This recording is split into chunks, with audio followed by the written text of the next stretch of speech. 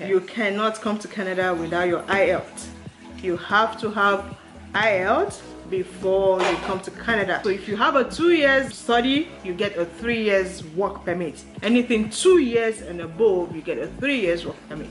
Ditching the Nigerian passport for another African country like Ghana, Ivory Coast, even Angola to obtain a visa from the Canadian embassy.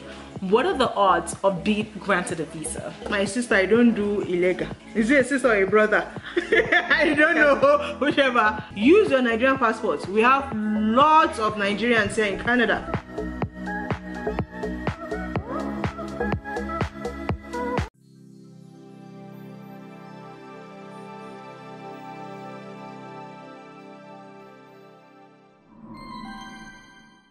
Hi guys, welcome back to my channel. If it's your first time, I am Sassy Funke and I'm a Nigerian travel and lifestyle content creator. So I'm going to try and get straight into this video. I asked a number of you, like over the past couple of weeks, about your questions about Canadian immigration, and I think I mentioned that I'm going to get my cousin to actually answer those questions for you, but you know, I found someone more knowledgeable than her, so I didn't want to like shortchange you guys, you know. I'm kidding, but definitely here is Tinuke. She's my cousin's friend, and we're right here in Regina, Saskatchewan, yes. And she's gonna be answering your questions. She's extremely knowledgeable, so I really want you guys to really, you know, appreciate the effort and sort of like her insights into this. So make sure you give this video a thumbs up. Like the more thumbs up you get, the more maybe we can respond to your comments in the comment sections, because I know you guys are gonna have so many comments, right? So give it a thumbs up, and if you're new, subscribe. And yes, we're gonna get straight into the questions right now. Oh, actually, you know what? Let me let you introduce yourself briefly so that people don't feel like, you know, I'm just the only one here. Okay, my name is Tinuke. No, it's fine. Okay, it's fine. Okay, because when both people call me Tinuke, but it's Tinuke. Okay, my name is Tinuke and I live in Regina, Saskatchewan. I've been here for like 5 years now, and yes, let's get to the video. Yes, okay. So the first question I received was from Conrad on Twitter. He said, I want to know if migration is possible without the IELTS, and what's the criteria? Thanks. So is it possible migration to Canada from Nigeria? No. Okay. You cannot come to Canada without your IELTS. You have to have IELTS before you come to Canada. IELTS, same thing as IELTS, okay? So you have to have that before you come. The criteria is you register for the exam, you study, and you pass it. And it depends on your age. If you're 35 and below, you can still, like, because everything is point based, right? So if you're 35 and below, you can still have like maybe 6 point something, 7. But if you're above 35, you should strive hard to have like maybe 8. And one game changer that people don't know is listening. You have to have at least 8 in listening. That is the big game changer. And then you can have 777 across the other parts, right? But listening, try to have 8. If you have 8 in listening, that will change everything for you. So you must have IELTS before you migrate to Canada. Yeah, I think that's pretty insightful that you actually mentioned the sort of the numbers. Like listening is really important. I don't think I've ever heard that before. So that's actually really good information right there. Okay, so the next question came from Instagram, and the person asked, talk to Bolex. He said, how can a Nigerian registered nurse migrate to Canada with a family? So how is that possible? Is there some general sort of like accreditations that you need to get, or how easy is this for the transition? Okay, so all licensed professionals are expected to research and contact their licensing body before they even migrate into Canada and when they get to Canada. We have a lot of licensed professions, like the engineers, the doctors, the lawyers, you know, so you have to do a research to know what your licensing bodies are. You can even contact them. I think they have phone numbers or emails. You can send them an email and ask for what are the required steps that you need, and they will definitely respond back to your email. So yeah, you need to contact them, know what you need to do before you can be able to work here or something. So contact your licensing body. I guess the great point there is also that there's actually information available online that people can go to. As in, Right. it's not like in Nigeria whereby you send an email, no one responds for weeks. People actually are there working to respond, Right. to give you the information you need. So definitely reaching out. And you can call them as well, and they will pick up your call, or leave them a voicemail. They will reach out to you once they hear your voicemail. Perfect. So next question is from Fuse in Film. How to settle in Canada on student visa during or after school? Also, pay in-state tuition. I guess that means how can they also pay in-state tuition? Okay. So how to settle in Canada on a student visa? Okay, let me take it one at a time. So how to settle in Canada during your student visa. You're here to study. I would advise that you finish your studies, have your degree or whatever you've come here to do, be focused. After your studies, you get like a postgraduate work permit that will help you to be able to settle in Canada. So the thing here is, if you study and you have like a year degree, you get a year post-study work permit. If you do anything more than 2 years, you get a 3 years post-study work permit. So with your post-study work permit, you should be able to convert that to a permanent residence status. So all you need to do is get a job and maybe do the express entry. You can go online to CIC website. You should get some information about that as well. But I know for sure that when you have a 1 year degree, you get a 1 year post-study. If you do anything 2 years and more, you get a 3 years post-study. So within that period of time, you can actually get your PR. So within a year having that post-study visa, you can actually get your PR. Yes, but then you need to do a good research. There are some provinces that will not make that possible. Okay. Even with your 3 years, if you're not smart, you might not get a PR. So you need to do a research and look for the provinces that would pay you. If you have 1 year post-study work permit, I would advise that you don't stay in Ontario. I'm sorry for the people that live in Ontario. Move to places like Saskatchewan, Manitoba, Alberta. You know, they have more friendly immigration policies, right? I know some places will say, okay, you need to work for 3 months and then you're qualified to apply. Some places will say 6 months and you're qualified to apply. Some will say in your field of study. Some places will say you have to work for 2 years before you're qualified to apply. So if you have a 1 year work permit and you did do your research and you're looking for a job, and you can only have a postgraduate work permit once in a lifetime. Oh wow. So you don't want to blow that chance, the once in a lifetime chance, right? So you want to make use of it. So you have to do research of which province would pay me, right? Yeah, so that's the advice I would give there. Oh, great. So yeah, what's the next I think question? I think he has the 3 person questions. also, yes, he said after school. I guess after school is, you can't, so are we saying that you can't settle while you're in school? Because you mentioned after school you get the work permit and then you get the PR. Is there a possible way where you're still in school to actually get a PR? Yes, it is possible. Okay. You must have had like at least a 1 year work experience from wherever you're coming from, Nigeria or wherever you're coming from, because to get a permanent residence, it's based on points. Like you have to do English, you evaluate your certificates, years of work experience, your age. So if you've had like a 1 year work experience from back home and you have ages on your side, and maybe you've done your BSc before or even your masters. I know some people have done masters before and then they come here to do postgraduate certificate, anything to just get into Canada, right? You've had your masters and what's the third one, your English test, and you do very well. You can apply for express entry or even some provincial nomination programs. So you have to research, okay, what is Saskatchewan doing? What is Manitoba doing? What is Alberta doing? What is Ontario doing? And then you look for which one pays you more. I've seen people who got their permanent residency before they actually finished school. Oh wow. So yeah, you can. And then settlement fund, you must have the settlement fund. I think if you're in Canada already, I'm not sure, so you have to research that. If you're in Canada already, I'm not sure if settlement fund is part of what you need, but if you're coming out from Canada, you need settlement fund.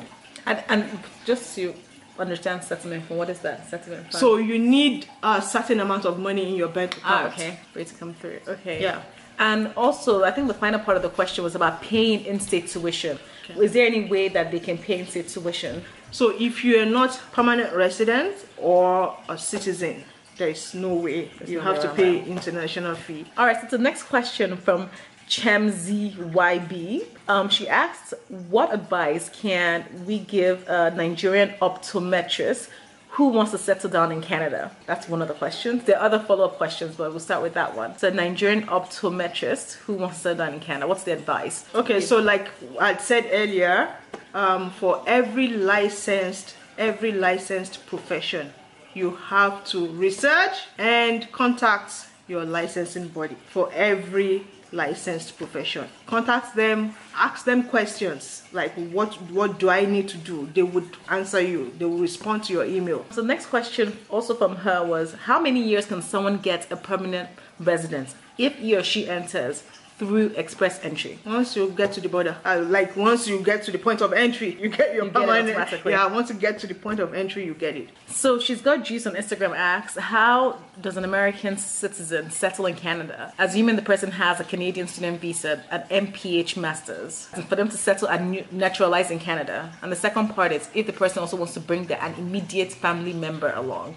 Okay, so you can naturalize like just any other nationality. You have to evaluate your results, you have to write English test, you have to do the same thing every other person would do to get naturalized. So you can go through either express entry or nomination programs. There are different provinces have different nomination programs, so you can go through that as well. And your second question is if you want to bring their family, right? Mm-hmm. So what your family would do is to get an ETA from wherever they are, and they must be Americans as well. So once they get the ETA, they come into Canada, you will have to take them to the border, and then they would give them a study permit. If you still have a study permit, they will give them a study permit and lock them to years. Say for instance you have just 2 years left on your study visa, they will give them 2 years. If you have 1 year left on your study visa, they'll give them 1 year. So all you need to do is just take them to the border and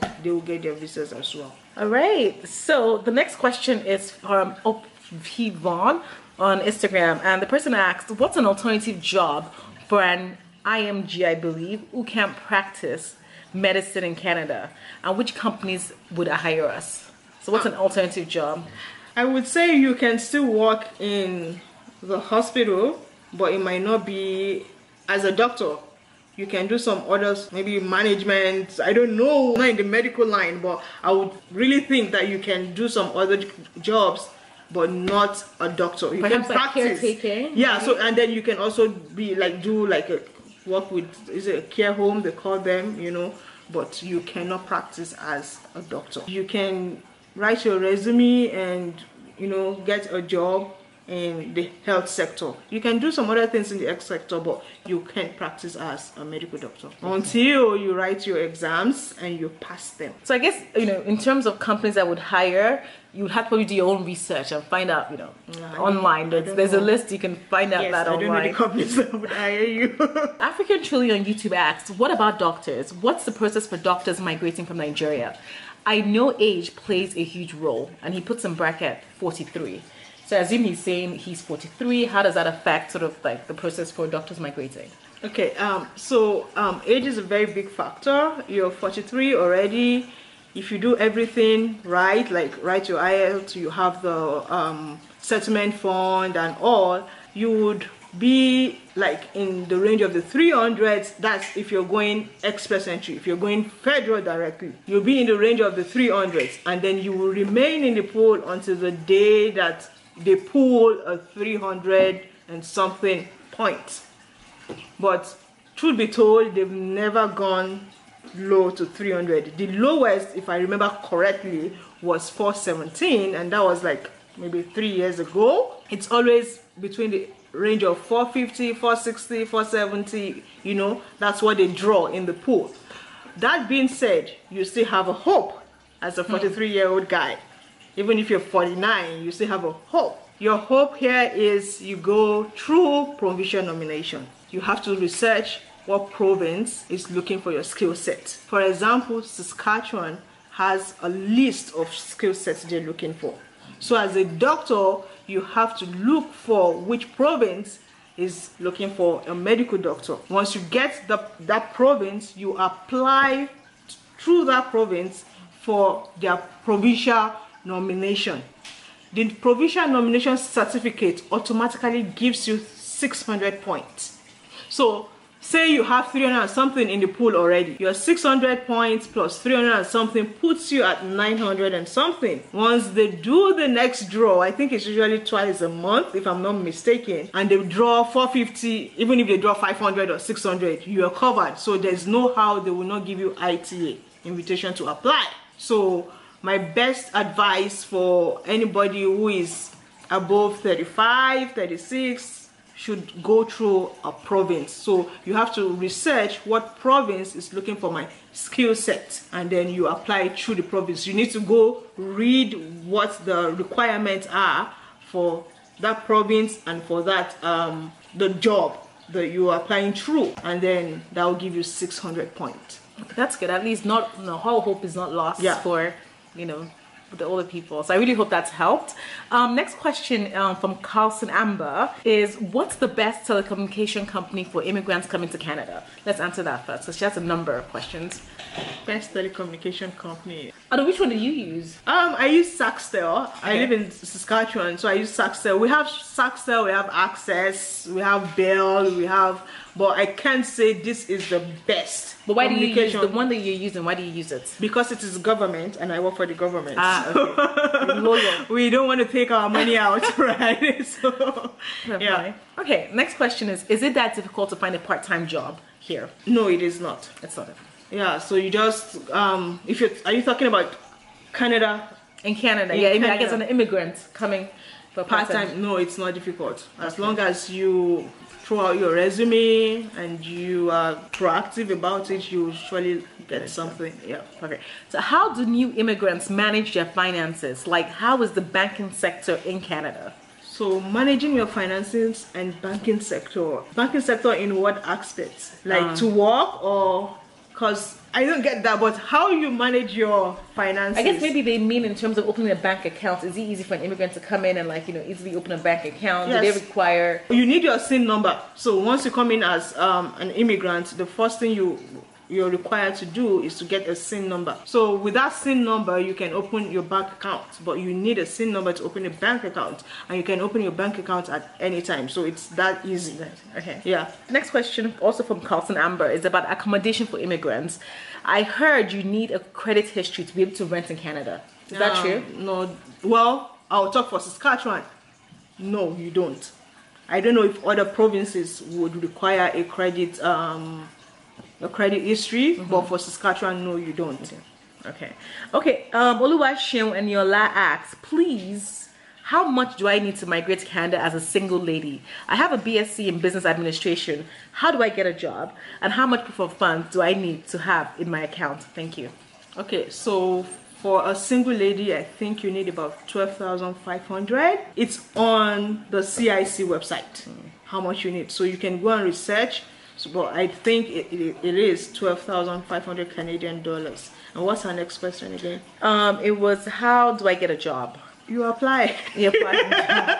You apply, and there are some sites that you can go to. Like we have Sax Job in Saskatchewan, so there are a list of jobs and the companies that want to hire, right? So you can go on Sax Jobs and see, okay, what job do they have? And am I qualified? And then you apply. All you need to do is just apply. Perfect. Okay. The excellent teacher, that's her name, she asked, what's teaching in a Canadian school like? How do Canadians respond to African teachers? Are there private primary schools in Canada, or are they all government sponsored? So I guess the first question is, what's teaching like in a Canadian school? I would say it's, for me, I'm talking for Saskatchewan because I know Saskatchewan is a very good place. We are peaceful, loving, you know. I'm not saying other provinces are not, but I am a Saskatchewan Nine. Whatever.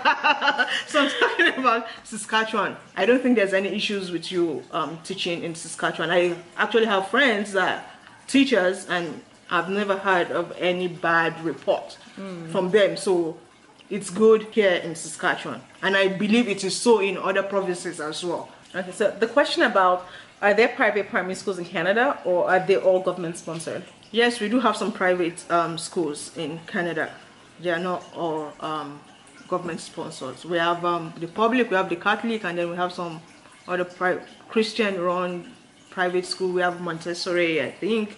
So I think there are lots of different ones. Yeah, there. Lots. It's not all government. Yeah. All right. AJ Law asks, how easy is it to emigrate as a UK citizen? Are there any advantages because of the Commonwealth link? To immigrate to Canada from England is the same as any other nationality. We've answered this before.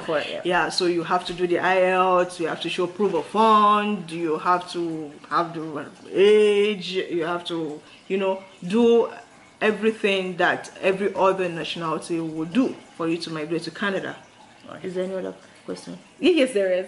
No, from that's the person. No, that was just it about the Commonwealth link. To see there's an advantage for no, there's no advantage. Same thing. But when you get here, the advantage you would have when you get here is you don't have to do a road test, driver's test, like driver's license for you to be able to drive. You don't need to do that. Or you can just take your own. Yes, they'll just convert it. But I don't know. They don't have to do. That's really good. Yeah. If you have kids, your kids will go through the same process that every other kid will go through. And the only thing is they don't have to, they will go to the welcome center, but the only thing they don't have to do is do the test. Because if you're not born in Canada, you have to go through the welcome center, and then they will do like a test for you before you go to the school. Right. But if you're from UK, you don't have to do the test. Right. Okay. So that's part of the advantages you have, right? You don't have to do the driver's test, you don't have to do the road test, and your kids don't have to like do the exams. Yes. All right, so the next question is from Mohammed Kenzie. He said, if I am in school in Canada for 2 years, how many more years do I have to live there in order to apply for a permanent residency? So if you have a 2 years study, you get a 3 years work permit. Anything 2 years and above, you get a 3 years work permit. Yes. Wale Babafemi said, isn't it an issue to Canadian immigration authorities, the dominance and concentration of Indian immigrants in the program as a whole? That's not your question. Yes, I don't think, she's not the I don't work with the CIC, unfortunately. I don't know, I'm sorry. Yeah. Would-be career on Instagram asks, will a BSN, BSc, BA or MS from a Nigerian or Ghanaian university be recognized to get me a job in Canada, or do I need further school or evaluation?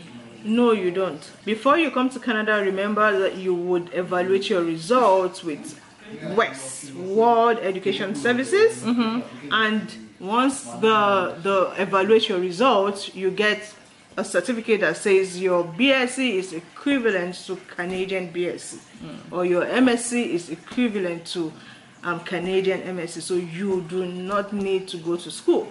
But if you just think that, okay, I just want to get a little more knowledge or something, you can, but you don't have to go to school here in Canada before you get a job. I didn't go back to school before I got my job, so you don't have to.